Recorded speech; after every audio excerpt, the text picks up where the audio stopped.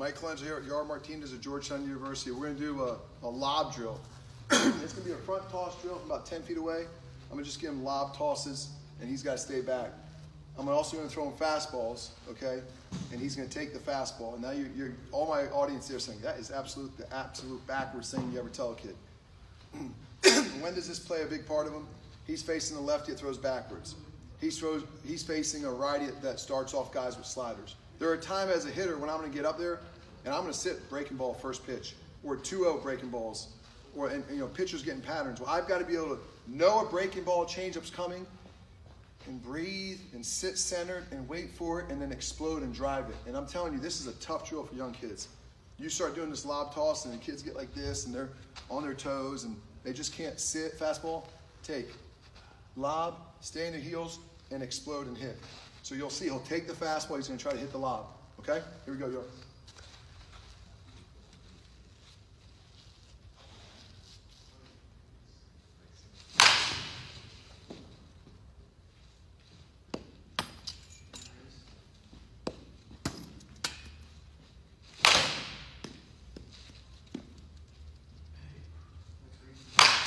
Nice. Nice.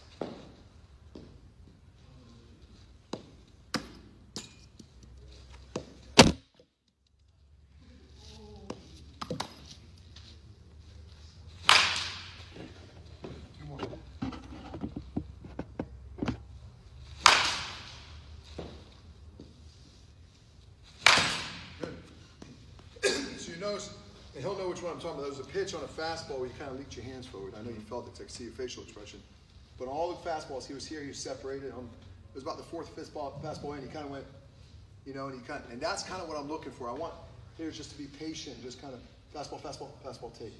Fastball, fastball, breaking ball, boom, and then explode. Be able to stay inside your hips and then boom, and explode on that ball. We get impatient as young hitters. We get here, fastball, fastball, fastball, fastball, right? And our head dips or whatever. He did that one little bit, and it was just a little bit. When you guys watch, it was, I don't know, 3 or 4 fastballs in, but that little bit creates an 0 for 1. Okay, now advantage pitcher. Now he's like, okay, well, I got Yarb on this, and it's constant chess match. Our job is never show weakness, spit on breaking balls, don't swing at them. That's what that means. That's a baseball term. And if I see a hitter and they're down, boom, breaking ball in the dirt. And I see a separation, guy center, I'm like, this guy can hit. Or I throw a fastball away, and the guy just does this and takes rather than kind of leans out over his toes.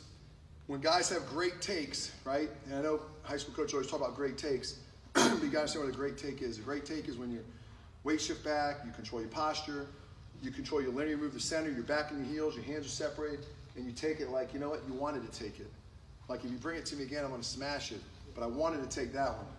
Rather than, leak a little bit with your hands or leave your posture or cheat a little bit. So that drill right there is just a nice little lob toss drill. And we're working on guys pitching backwards to us and give us a chance to kind of reprogram our brain. Because what you want to do is when you see that fastball is hammer, hammer. Now we're saying, hey guys, listen, this guy is 50, 60% off speed.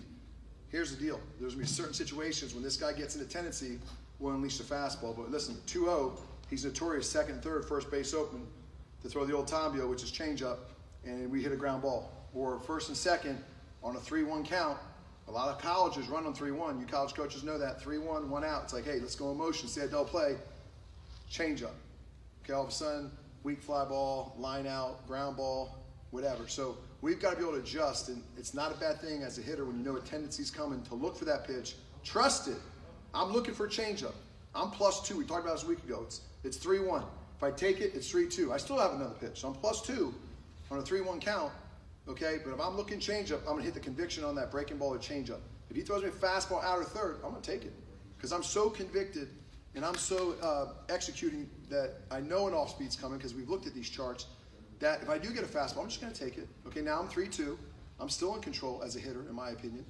But what I don't want is go changeup, fastball, and just kind of a knee-jerk reaction, swing the bat. Now I ground out a weak fly ball or foul it off even. Now the mental side of the hitter comes in. He's thinking, oh man, why did I swing it? I was looking change up, and now it's that brainwash. It's like a tornado in your head, and you start fighting with yourself in the middle of the box. So trust your approach. If your approach is a sit breaking ball early on, then if you get a fastball, take it. Okay, we can always change our approach the next at bat or next pitch. But if you're that pitch, you're sold on slider or whatever, and it's not there, then take it. All right? I appreciate you guys listening today. Hope you guys learned something. Thank you.